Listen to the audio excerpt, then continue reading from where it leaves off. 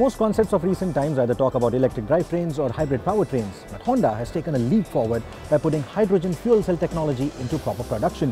What you see behind me is the FCX Clarity, or the production version of it, and it drops the FCX prefix. And Honda is touting the fact that the entire powertrain is isolated in that engine bay, so that liberates a lot of space in the cabin, enough to make 5 people absolutely comfortable. What's also interesting that Honda claims that on one full load of hydrogen, the vehicle can do 700 kilometers, that's the range, and refilling the entire hydrogen only takes about 3 minutes. What's also more interesting is the fact that this vehicle can actually power an average household, because the charger that you see next to it, that power unit that you see next to it, the vehicle can actually provide power to it, and that in turn can power an average household. How cool is that?